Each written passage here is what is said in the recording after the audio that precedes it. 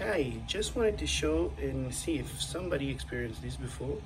These are the keyboards I'm using, the wireless Apple keyboards, and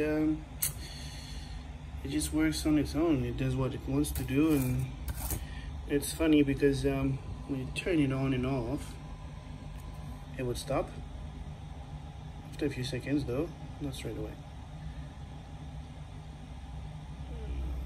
It's really weird. Anyway, I'll turn the other one off too.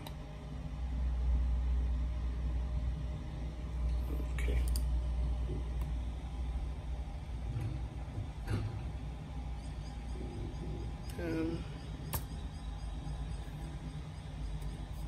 All right, so we go back to the desktop, go back to the calculator, reset it.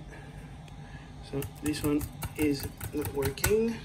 Now this one is working properly.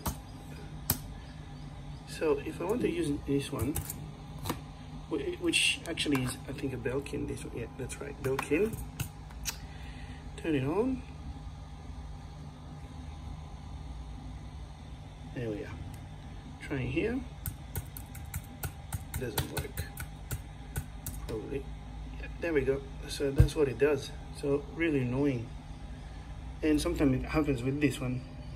So I don't like the wireless ones. I don't know why it's doing this, but it's ridiculous.